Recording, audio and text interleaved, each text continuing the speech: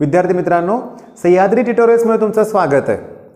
एक लक्षात घ्या की आपण जी प्रिपरेशन स्टार्ट करतोय 2021 साठी म्हणूया आपण, याच्यात केमिस्ट्री हा अतिशय महत्त्वाचा सब्जेक्ट आहे. केमिस्ट्रीचे 50 क्वेश्चन्स आपल्याला CET मध्ये अटेम्प्ट करायचे असतात. ओके, त्यातले 10 न्यूमेरिकल्स असतात, लक्षात घ्या. Okay, almost 20%. Fact based question म्हणजे डायरेक्टली कसं आहे की कुणाच्या प्युरिफिकेशनसाठी कोणती मेथड वापरतात असे प्रश्न पण असतात. आणि सगळ्यात महत्त्वाचा सेक्शन असतो रिॲक्शनचा. ओके, मग आता काय करूया माहिती का, लक्षात घ्या आता, किंवा तुम्ही क्लिअरली सांगा मला की 11th स्टँडर्डमध्ये रिॲक्शन्स तुम्हाला येत होत्या का? सांगतो तुम्हाला मी, कारण मी 10th स्टँडर्डचे पण क्लासेस घेतो. मला माहिती आहे की 10th स्टँडर्डला सायन्समध्ये रिॲक्शनचा अभ्यास मुलं करतच नाहीत, ऑप्शनला ठेवतात. रिॲक्शनवर बेस्ड जास्त क्वेश्चन्स येतच नाहीत पेपरमध्ये, खूप कमी असतात. त्यामुळे रिॲक्शन्स मुलाकडून केल्या जात नाहीत. 9th स्टँडर्डमध्ये ऑलमोस्ट नाहीच आहेत रिॲक्शन्स आणि 8th स्टँडर्डमध्ये तर नुसती सुरुवात आहे. त्यामुळं आपल्या सिलेबसमध्ये 8, 9, 10मध्ये रिॲक्शनकडे आपण वळत नाही. मग 11th स्टँडर्डमध्ये आलं की alkane, alkyne, alkyne, aromatic compounds, preparation reaction, chemical properties, गोंधळतात मुलं इथं. मग पहिलं कारण काय गोंधळ होण्याचं? एक तर नॉमेनक्लेचर, म्हणजे IUPAC नॉमेनक्लेचर जमत नाही, त्यामुळं स्ट्रक्चर सुद्धा जमत नाहीत. मग कुणाची कसं आहे माहिती आहे का, रिॲक्शन म्हणजे कसं आहे की तुम्हाला कुणाची रिॲक्शन कुणाबरोबर झाल्यानंतर प्रॉडक्ट कोणता तयार होईल हे ओळखता आलं पाहिजे.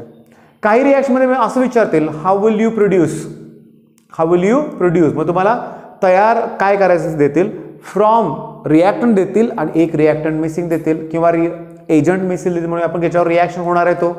मग अशा वेळेस काय होतं की स्ट्रक्चर्स माहीत नसतात, IUPAC नॉमेनक्लेचर माहीत नसतात, त्याच्यामुळे रिॲक्शन्स मुलांना जमत नाहीत आणि अतिशय सोपा पार्ट आपण मिस करतो. मग आता मी काय करतो तुम्हाला लक्षात घ्या की पहिला टॉपिक जो आहे ना रिॲक्शनचा म्हणूया आपण, तो आहे halogen derivative of alkane. Halogen derivative of alkane, लक्षात घ्या. आता इथं काय असू दे, halogen derivative of alkane. Next काय म्हणूया आपल्याला, अल्कोहोल आहे. ओके, पुन्हा इथर आहे. फिनॉल जाऊ दे, फिनॉलचे रिॲक्शन्स खूप सोप्या असतात. फिनॉल आहे, पुन्हा बायोमॉलिक्युल्समध्ये ग्लुकोजचं एक सेक्शन आहे आपल्याला, ह्यांच्या रिॲक्शन सोप्या येतात. का सांगू का की फिनॉलच्या रिॲक्शनमध्ये सगळ्या रिॲक्शन्स फिनॉलच्याच असतात, ग्लुकोजमध्ये सगळ्या रिॲक्शन ग्लुकोजच्याच असतात. पण अल्कोहोल म्हणलं की त्यात प्रायमरी, सेकंडरी, टर्शरी आला. ओके, त्याच्यानंतर मोनोहायड्रिक, डायहायड्रिक. ॲक्च्युली मोनोहायड्रिकच्याच म्हणजे एकच OH ग्रुप असणाऱ्याचेच रिॲक्शन्स तुम्हाला असणार आहेत. पण प्रायमरी, सेकंडरी, टर्शरी, पुन्हा ब्रांच आल्या, सेकंडरी, टर्शरी, आलं का लक्षात? त्यामुळं थोडंसं ना ह्या रिॲक्शन्स मुलांना अवघड वाटतात. आता एक लक्षात घ्या की अल्किल हलाइड जे आहे ना, हॅलोजन डेरिव्हेटिव्हमध्येच अल्किल हलाइड जे आहे ना, यात कसं आहे बघा की एक कार्बन असेल तर मिथिल ग्रुप, म्हणजे मिथिल, ब्रोमाइड, इथिल. 2 कार्बन असतील तर इथिल, किंवा काही जण त्याला इथाईल सुद्धा प्रोनाऊन्स करतात, इथाईल ब्रोमाइड. पण 3 कार्बन असतील तर काय इश्यू होतोच, लक्षात सगळेजण बघा. आता एक काम करूया, मी सगळ्या ठिकाणी ब्रोमीन लिहितोय बरं का बाळांनो, समजून घेण्याचा प्रयत्न करा. आता इथं CH3 आणि इथं Br, काय नाव याचं, मिथिल ब्रोमाइड. काही जण मिथाईल ब्रोमाइड, मी अगोदरच क्लिअर केलंय, प्रोनाऊन्स करू शकतात. आता 2 कार्बन असतील तर CH3, CH2 आणि Br, इथिल ब्रोमाइड. आता 3 कार्बन असतील तर काय तुम्हाला सांगतो, लक्ष द्या. 3 कार्बन असतील तर CH3, CH2 आणि Br. मग याचं नाव काय सांगतो, याचं नाव आहे, स्ट्रेट चेन असेल तर N लिहायचं, N propyl bromide, N propyl bromide. Okay, पण एक्झाममध्ये जास्तीत जास्त वेळा ना IUPAC नॉमेनक्लेचर असतं बरं का. आता IUPAC नॉमेनक्लेचर रूल काय की अल्किल हलाइड ज्याला अटॅच आहे तिथं 1 लिहा, 2 लिहा, 3. मग काय येणार सांगा, 1 ब्रोमोप्रोपेन, 1 ब्रोमोप्रोपेन. पण जर बाळांनो 3 कार्बन असतील तर असं होऊ शकतं की या मधल्या कार्बनला ब्रांच येईल, म्हणजे हा ब्रोमीन इथं अटॅच होईल. मग हा ब्रोमीन जर मी इथं अटॅच केला तर हायड्रोजन मला इथं लिहावं लागेल. मग हे जे CH3 आहे ना तेच मी फक्त वरती लिहिले, लक्षात घ्या. आता कार्बनची व्हॅलेन्सी 4 आहे, इथं हे ब्रोमीन आहे, पण मग इथं 3च बॉन्ड आहेत ना, मला इथं H लिहावं लागेल. एक लक्षात घ्या, इथं खाली लिहिण्याच्या ऐवजी असं लिहिलं तरी चालेल. समजून घ्या, दुसऱ्या कार्बनला असं इकडून बघतोय मी, हा ग्रुप अटॅच असेल तर त्याला आयसो म्हणायचं. मग इथं आयसो 3 कार्बन आहेत, प्रोपिल आणि ब्रोमाइड. आणि IUPAC नेम नाही आहे, IUPAC मध्ये नंबरिंग द्यावं लागतं. मग 1 2 3, मग याचं नाव येणार आहे 2 ब्रोमोप्रोपेन. 2 ब्रोमोप्रोपेन. आता लक्षात आलं का? 3 कार्बन असतील तर हे 2 स्ट्रक्चर्स आहेत. आता किती कार्बन असतील तर 4. बघूया आपण.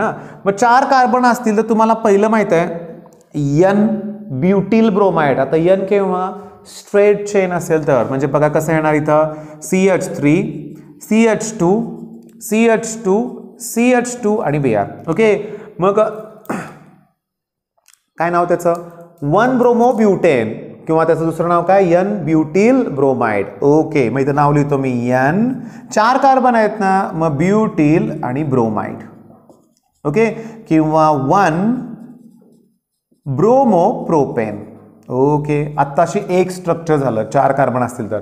आता दुसरं स्ट्रक्चर आपण आयसोचं घेऊया. बघा 1 2 3 आणि 4 आणि इथं ब्रोमीन अटॅच आहे, म्हणजे हे CH3, इथं CH3 CH आणि CH2. आयसो लिहिलं ना, कार्बन किती बघा 1 2 3 4, म्हणजे ब्युटिल लिहा. मग आयसो ब्युटिल ब्रोमाइड. पण नंबरिंग देताना इथून नंबर दिला पाहिजे. फंक्शनल ग्रुपच्या शेजारच्या कार्बनला 1 2 आणि 3. मग याचं कसं येणार बघा, हा ब्रोमो ग्रुप आहे आणि हा मिथाइल आहे. मग अल्फाबेटिकल ऑर्डरनुसार ब्रोमो अगोदर येणार ना, म्हणजे मला इथं काय मिळणार सांगा? 1 ब्रोमो डॅश 2 डॅश मिथिल आणि 3 कार्बन आहेत चेनमध्ये सध्या, तर प्रोपेन. आता बघा तुम्ही म्हणाल इथं वरती ब्यूट आणि खाली प्रोपेन, कसं? चेनमध्ये किती कार्बन आहेत त्याच्यानुसार इथलं नाव येणार ना. आता लक्ष द्या, हे झालं दुसरं स्ट्रक्चर. आता मी असं करू शकतो की 4 कार्बन सरळ घेतले आणि याला ब्रोमीन जर मी अटॅच केलं, आता खालीच्या ऐवजी मी वर लिहितो बरं का, ब्रोमीन.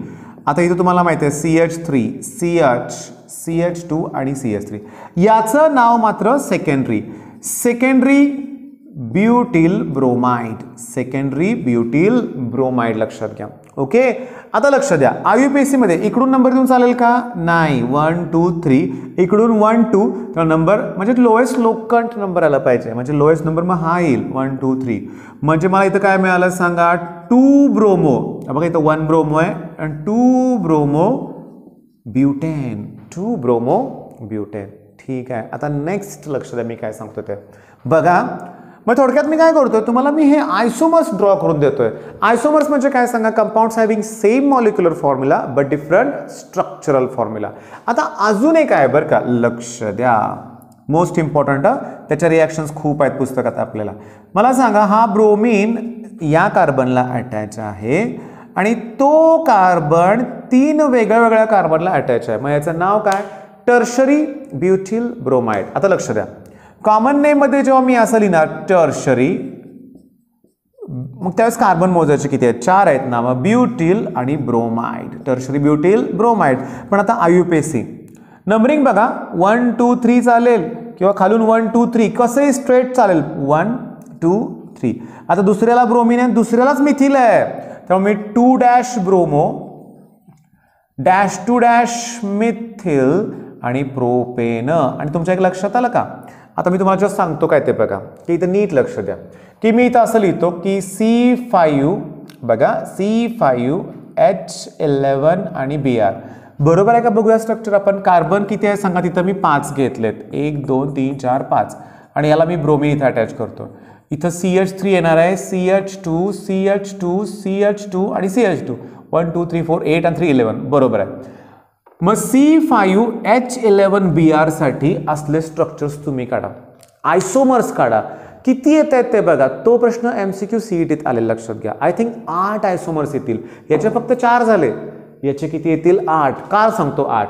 जेव्हा 5 कार्बन असतात ना, तिथं आपल्याला निओ ग्रुप सुद्धा मिळू शकतो, लक्षात घ्या. मग तुम्हाला सांगतो कसं येणार. Nचं मिळेल, आयसो मिळेल, टर्शरी मिळेल, सेकंडरी मिळेल. पण माझी तुम्हाला हिंट काय आहे बघा, जेव्हा तुम्हाला आयसोमर्स मी आता विचारले तुम्हाला ड्रॉ करायचे आहेत, लक्षात घ्या, अशा वेळेस IUPAC नॉमेनक्लेचर द्या, म्हणजे कुठलं स्ट्रक्चर रिपीट होणार नाही. नाही तर बऱ्याच वेळा मुलांना काय वाटतं की हे स्ट्रक्चर ब्रोमीन इथं काढलं तर वेगळं आहे. नाही, जर ब्रोमीन इथं अटॅच केलं तर नंबरिंग इकडून येणार ना. आलं का लक्षात? मग मेन पॉईंट तुमच्या लक्षात आलंय का, की 5 कार्बन असतील तर निओ स्ट्रक्चर पण एक मिळतं असं. आणि इथं CH2 आणि ह्याला ब्रोमीन अटॅच. हा ब्रोमीन मग कुठेही अटॅच असतो, मधल्या कार्बनला अटॅच होऊ शकत नाही. ओके, आता मी तुम्हाला होमवर्क हा तर दिलेलाच आहे आणि अजून होमवर्क काय देतोय बघा, की तुम्ही हे प्रत्येक ठिकाणी जे मी ब्रोमीन लिहिलंय ना तिथं OH घेऊन बघा. मग इथं जर मी OH लिहिलं ना, आयसोप्रोपिल अल्कोहोल, आलं का लक्षात, किंवा प्रोपॅन टू OL. आता वेगळं आहे म्हणजे सांगतो, IUPAC मध्ये आठवा, अल्कोहोलसाठी OL, अल्डिहाइडसाठी AL, ठीक आहे, ॲसिडसाठी OIC ॲसिड. मग हे आता काय करूया बघा, की फिजिक्सचे 2 लेक्चर्स आपण घेतले. लास्ट लेक्चरला मी जास्त क्वेश्चन्स तुम्हाला दिले होते. ओके, डाऊट्स काय असतील तर कॉमेंट्समध्ये सांगा मला, त्याच्यासाठी मी वेगळं लेक्चर नक्की तयार करेन. पण नेक्स्ट लेक्चर जे घेणार आहे आपण ते डायरेक्ट सोमवारी घेणार आहे. उद्या सुट्टी असणार आहे. तुम्हाला जर कोणाला गेस करता आलं तर सांगा सुट्टी मी का देतोय ते, जस्ट गमतीनं सांगतोय मी. पण दिलेला हा होमवर्क कंप्लीट करा. म्हणजे बघा, जसं मी माझ्या ऑनलाईन कोचिंग क्लासमध्ये घेण्याचा प्रयत्न करतोय अगदी तसाच मी तुम्हाला देण्याचा प्रयत्न करतोय. मला डबल लोड होतोय, पण तुम्ही मला अशा एक कॉमेंटचा खूप आनंद झाला वाचून, की सर की मी अफोर्ड करू शकत नाही अगदी ऑनलाईन कोचिंग क्लासेस लावणं सुद्धा, पण तुमच्याकडे लेक्चर्सचा मला खूप फायदा होतो. मग अशी मुलं आहेत ना, म्हणून मी लेक्चर्स अपलोड करत राहणार आहे. पण मेन पॉईंट सांगू का तुम्हाला मी, ऑलरेडी आपल्या चॅनलवरती 400पेक्षाही जास्त व्हिडिओज आहेत. ओके, त्यातले मोटिवेशनल लेक्चर्सचे व्हिडिओज खूप आहेत, मी मान्य करतो. स्ट्रॅटेजीचा डेली एक असेल, पण बाकीचे आहेत ना, म्हणजे जसं वर्ष पुढं जाईल तुम्हाला चॅनलवरती सगळे पॉईंट्स मिळत जातील. ठीक आहे, मग तुमची जबाबदारी काय, अभ्यास करत राहणं. बेस्ट ऑफ लक, धन्यवाद.